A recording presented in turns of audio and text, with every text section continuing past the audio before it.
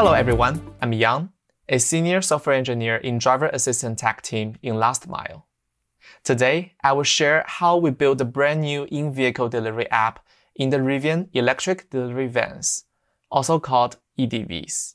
In 2019, Amazon and Global Optimism co-founded the Climate Pledge, a commitment to reach the Paris Agreement 10 years early and be net zero carbon by 2040. In support of the Climate Pledge commitment, 10,000 Amazon custom electric delivery vehicles will be on the road delivering to customers worldwide as early as 2022, and all the 100,000s by 2030.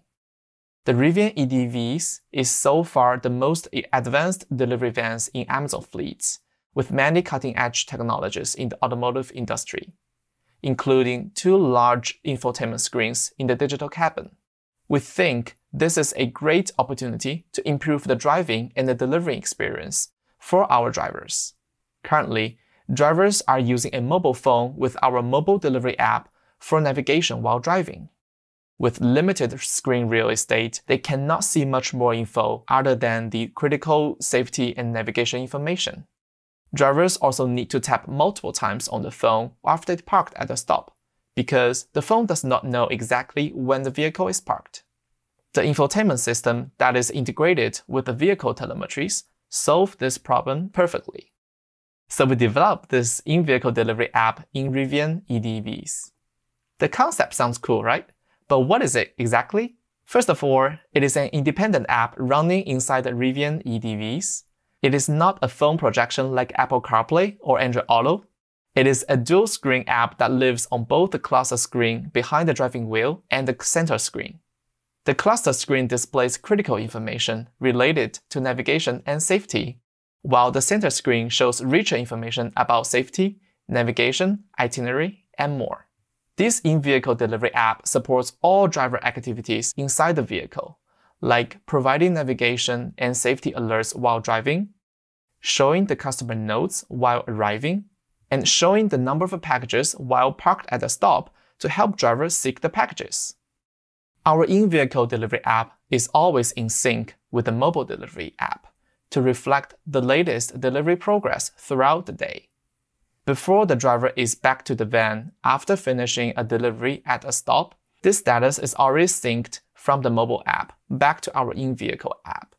By the time the driver sits on the driver's seat, our in-vehicle app is already showing the navigation overview for the next stop. Whenever driver selects a different stop in the mobile app or in-vehicle app, this selection is also instantly shows up on the other side. With the vehicle integration, our in-vehicle app has access to vehicle status, which is not available in the phone. The vehicle signals combined with the location data enable us to eliminate many touches on the screen for a safer driving experience. For example, our in-vehicle app automatically starts the navigation when driver shifts the gear to drive. When the van is close to the delivery stop, the in-vehicle app automatically displays a arriving screen with customer notes to help drivers gain access to the gate or find a parking spot. When driver shifts the gear to park near the current delivery stop, the in-vehicle app finishes the navigation and shows the arrived screen with packaging information. It also notifies the mobile app to proceed to the delivery screen, so drivers can directly start the delivery with the phone. I just gave you a quick intro to the features of the in-vehicle delivery app. Let's take a deeper look into the architecture. Let's start with the communication stack between the mobile and the in-vehicle delivery app. The driving routes to over 30% of the delivery stops have poor cellular coverage. Instead of relying on the popular cloud sync in the industry, we choose the local communication stack to handle the offline cases. Given the battery consideration and discoverability, we selected Bluetooth Low Energy as our communication stack. Next, Map. The in-vehicle app integrates with the same Map SDK that the mobile app is using. This allows us to provide a consistent map and the navigation experience for drivers. The Map SDK in the in-vehicle app fetches the map tiles, style sheets, and navigation information from the same map backend.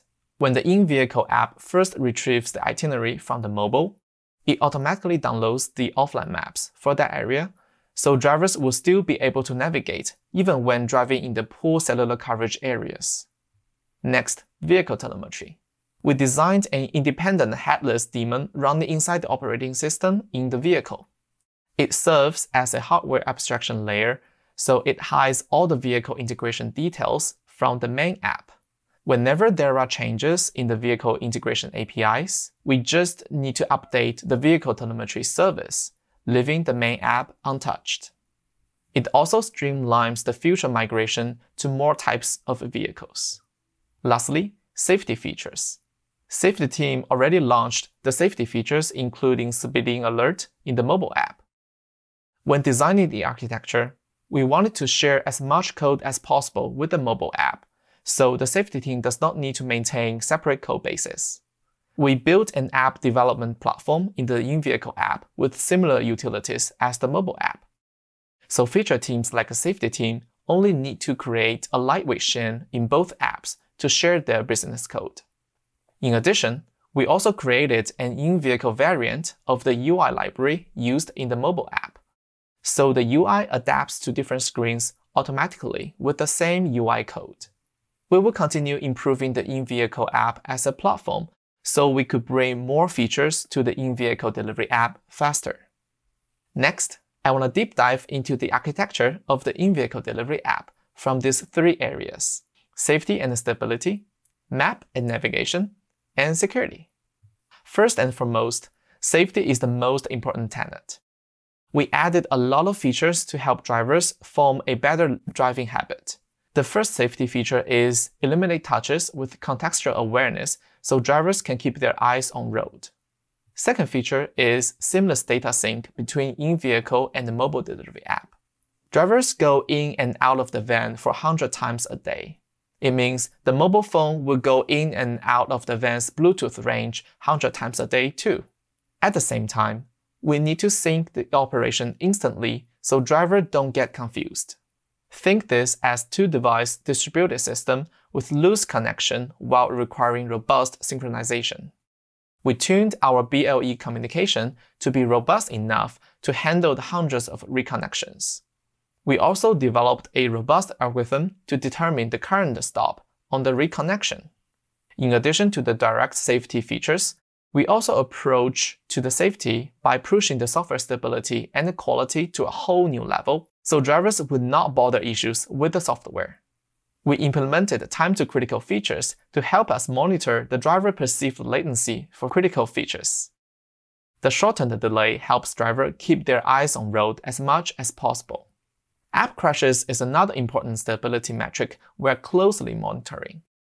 We don't want drivers to lose navigation and get worried while driving, so app crash rate is particularly important here compared to other normal apps.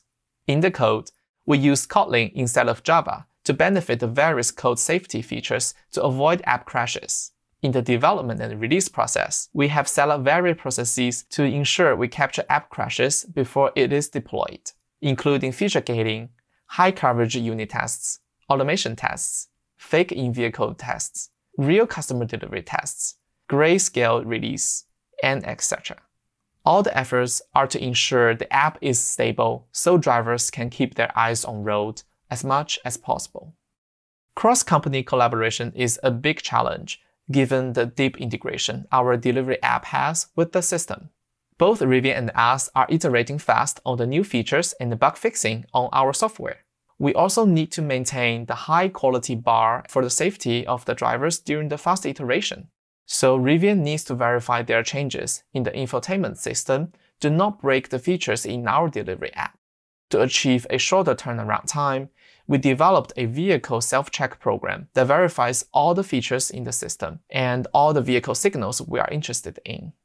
Rivian simply needs to execute that self-check program in addition to their existing tests. That way, we are able to keep the high-quality bar while moving fast.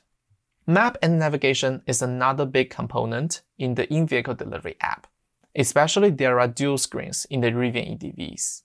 This is a new experience in the industry.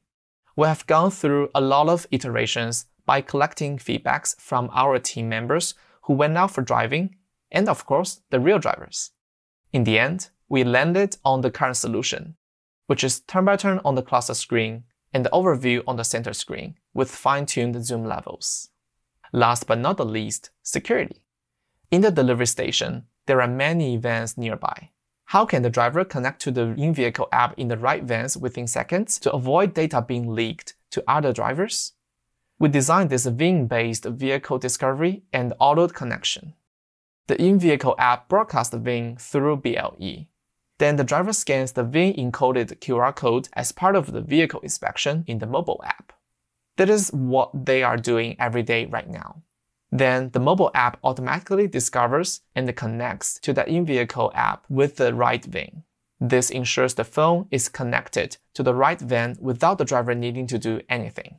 After the connection is established, mobile app verifies the X509 certificate from the InVehicle app. Then it generates and shares a session key with the InVehicle app.